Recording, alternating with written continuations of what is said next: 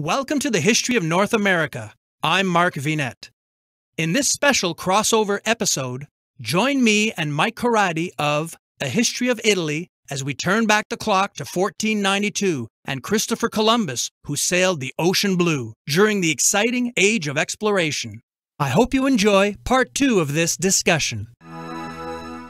Let's step back to the second half of the first millennium. My audience know how important historical timelines are to me. It helps folks put things in perspective. So if we go back to the years 500 to 1000 in Genoa, we know that period is often referred to as the Dark Ages in England and other European countries. Would you say it was also a dark age for Genoa and Italy in general?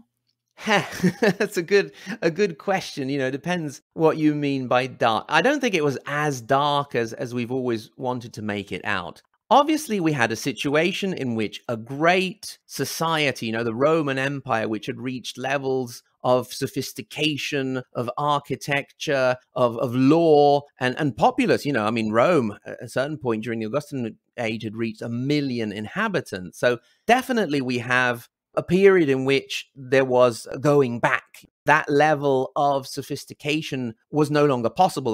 They know in Italy, they no longer had the engineers that could fix the roads, that could fix the aqueducts. They would just sort of show up and look at them and just not know how to fix these things. Then, with the Lombard invasion, like I said, we had, again, air quotes, barbarian people coming in with no written laws, just oral laws, and ruling the country for so long. So I suppose in that sense, you could say it was a sort of dark age, but that doesn't mean, nobody was studying, nobody was finding new ways to do things. Knowledge was still there, but definitely it was a step back compared to what had been reached during the Roman Empire.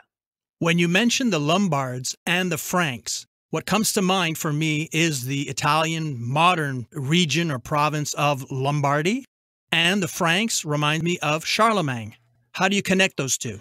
Charlemagne was the man who defeated the last Lombard king. So basically, it was Charlemagne's father, Pepin, who was called in by the Pope to ask for protection from the Lombards. Because anybody in Italy who is looking to conquer the whole of the peninsula is eventually going to clash with the Pope. And the Pope was always looking out for his state, making sure that whoever was around him wouldn't eventually try to take his state under their influence. And that was what was happening with the Lombards. Despite the fact, interestingly, that if you wanted to find a first step on the way to the creation of the papal states, it was actually the Lombards who did it. One of the first steps. And that was the so-called donation of Sutri. What happened was that the Lombard king at the time, Liutprand, had taken the city of Sutri, which had been still under Byzantine influence, because we must remember that although the Lombards defeated the Byzantines, the influence of the Byzantines in many coastal areas was still very strong for a long time. So King Liutprand of the Lombards took the city of Sutri from the Byzantines, but when it was time to give it back, he didn't give it back to the Byzantines, but directly to the Pope. So it was basically the first time in history that officially, because then there was a whole donation of Constantine business, which was a big fake, but it was the first time in official history that a king was giving land to the Pope. So that's how you tie in Charlemagne and the Lombards. Basically, the Franks were the ones that came in and booted out some of the Lombards, because then many of the Lombards who were never really into being united behind one king stayed on, and indeed many important Italian families of the later centuries would trace their lineage back to the Lombards. And basically, for a long, long time, whenever Italians themselves and also other Europeans would refer to the Italians as the Lombards, even in the time of Dante Alighieri, for example. And today, one of the 20 regions I mentioned before is the region of Lombardy, and the regional seat of Lombardy is the city of Milan. Mike, could you describe the Genoa of the mid-15th century when Columbus was born in 1451? So, first of all, when we say Genoa in 1451, we don't mean just the city of Genoa, but we mean a sort of, like we said before, a mini empire. More of an economic and trade empire than an actual political empire, but nevertheless an empire which would have included Corsica, parts of Sardinia, colonies all around the Mediterranean, and so on. And Genoa was divided, like many cities, with internal divisions, with families lining up on either side. The most important families at the time were those of the Adorno and the Campo Fregaso, or just Fregaso families. And like in many Italian cities, those internal divisions would line up with external divisions. So, for example, the Fregaso were in line with the Anjou, and the Adorno would have been more in line with the Aragonese. For example, Domenico Colombo, Cristoforo Colombo's father, would have been a member of the Fregaso faction, let's say. And in this period, like Columbus later would, Genoa was already looking away from the Mediterranean towards the Atlantic. That was because the growing influence of the Turks in the east meant that the Italian city-states were being pushed out of that area. And so Genoa had already started experimenting with routes going out of the Mediterranean, going to Portugal, going to Flanders, going to England, and so moving away from the Mediterranean at that time. Christopher Columbus's father, Domenico, was, I said, involved with the Fregaso, and they had also assigned him the control of a tower inside the city, and that's how we know more or less where we can identify Columbus's birthplace. And it's interesting also to a quick consideration on Italy at that time, because, you know, when you think of all of the greatness of Italy that you see in films and books and video games, etc., this was the time, because we must remember that Christopher Columbus was a very similar age, for example, to Leonardo da Vinci. He was a very similar age to Lawrence the Magnificent, Lorenzo il Magnifico. Machiavelli would be born just 18 years after Columbus.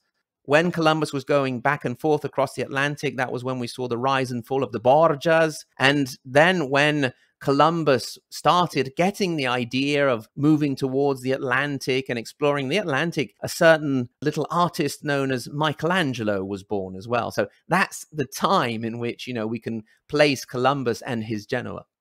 The facts surrounding the early life of Columbus are vague and shrouded in legend and mystery.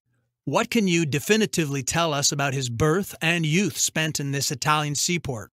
Well, we mentioned before that his father was called Domenico Colombo, obviously.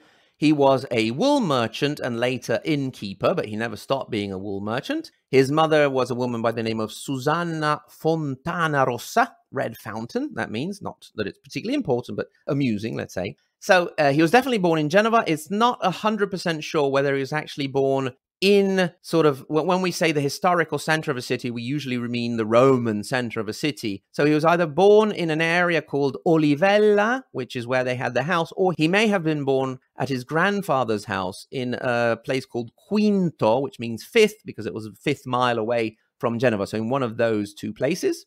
He would have studied at the School of Woolmakers, because in Genoa, like in many other cities, Florence, Venice, for example, a lot of the daily life would have been controlled by the corporations or guilds, if you will. So he would have studied in the Woolmakers Guilds or the Wool Merchants Guild. He would have studied religion, arithmetic, geography, and the basics of nautical science. And interestingly, he would have studied in Genoese, not Italian. He probably would have learned Italian later on in life when he started to have contact with other, let's say, Italians. Then you have to define what Italian would have meant back then, even so now, probably.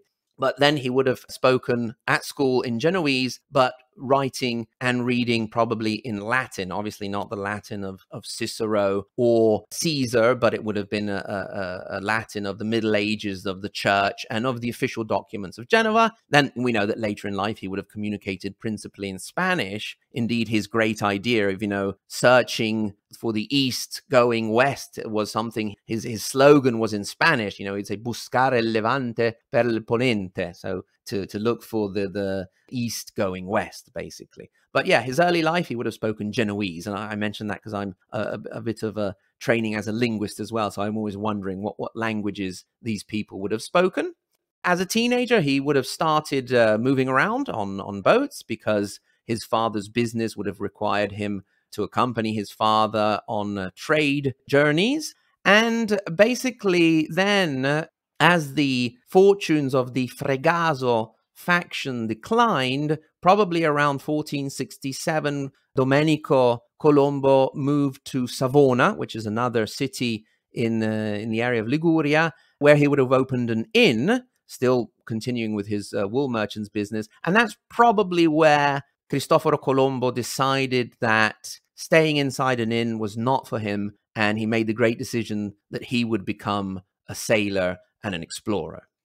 Once he embarked on his career, did he ever go back to visit or reside in Genoa during his lifetime?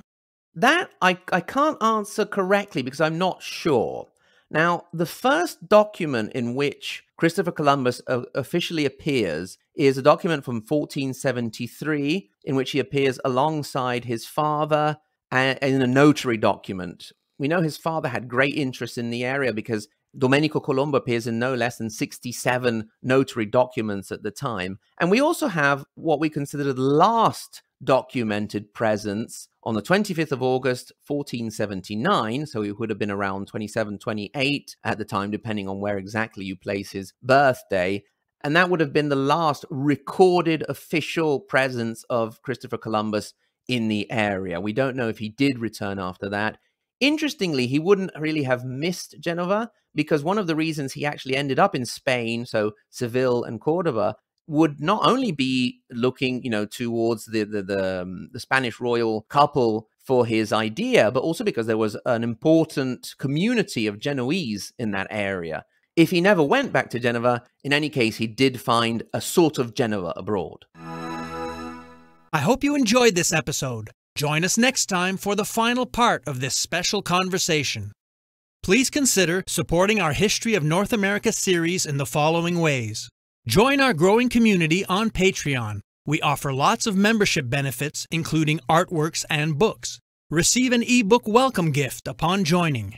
Donate with PayPal and also receive an ebook.